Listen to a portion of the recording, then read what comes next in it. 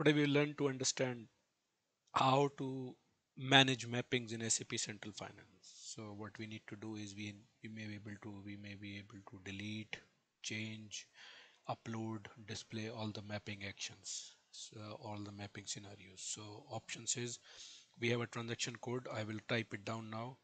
Fins underscore C fin underscore map underscore manage. So this is the transaction code. You go inside, and mapping is always by a combination of the source system. So here I'll take an example of company code, and I will select my source system. In our case it is EC0. And if I want to display, okay, I want to display the mapping. So here I have an options action, display mapping. So here I can say, okay, display everything. So these are the mappings maintained. Now let's take an example. First line, I want to delete it. Yeah.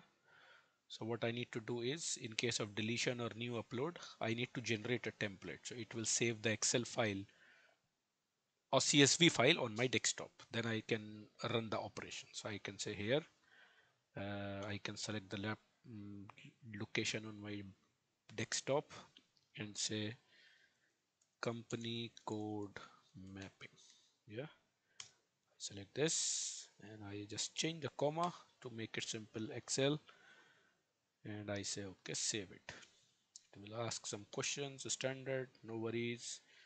We say okay, and now the template is saved. So you can see at the bottom there is a message generated. So first I need the value, so I will say okay, 1062 to 1063. I want to delete this. Okay, so I go in my template. Here is my template. As you can see, I just generated.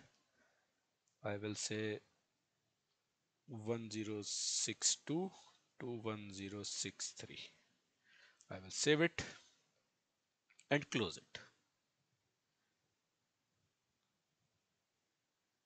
That's okay.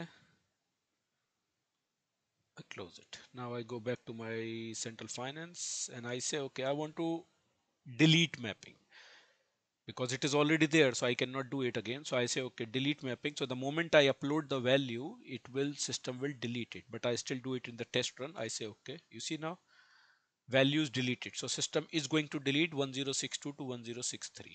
If I go remove test run now and execute it, same time same message will come, but now it is not a test run, so actually it is deleted. If I see now display, I should not have 1062 and 1063. It is deleted. Similarly, if you want to upload lot of other mappings, I'll just take the same example. You go to the option of upload mapping and you upload the same file. For example, in our case we have one company code, you might have 100 company code. Upload. So now you see 0 rows uploaded, there is an error. Mapping doesn't exist. Mapping value in the CSV file does not exist in source system. So Central Finance does the existence check as well in the source system, whether value exists or doesn't exist. And we will check the value. We will go to ECC system. We will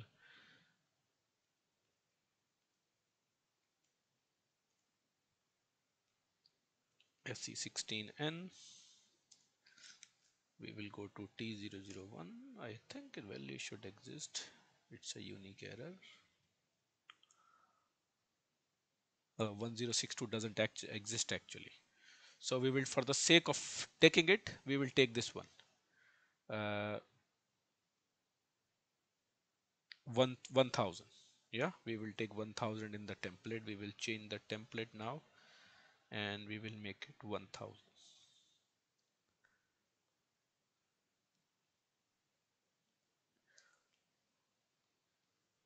I go again and I say upload it. So now 1000 is uploaded with 1063. If I come back again and I say display mappings, now I will have my 1000 updated with 1063. So this is basically you manage the mappings. You have an option of displaying mapping. You have an option of generating template, which will help you to upload or delete mapping. So template is just a one option with which you do upload or delete. You can download also. You see here, you click on download and you say now I will say CC map, for example. I want to download everything in what is now uploaded in the system. I want to download it. I will close this. You see CC map. If I go here, system downloaded everything and it gave me a clear picture. What is my source system, what is my source company code, and what is my target company code map. So that's how you can download the mapping. So this way guys, you can use this very simple transaction code and upload download functionality. I will use refer the T code again. It is fins underscore cfin underscore map underscore manage. I hope you like the video. Thank you so much.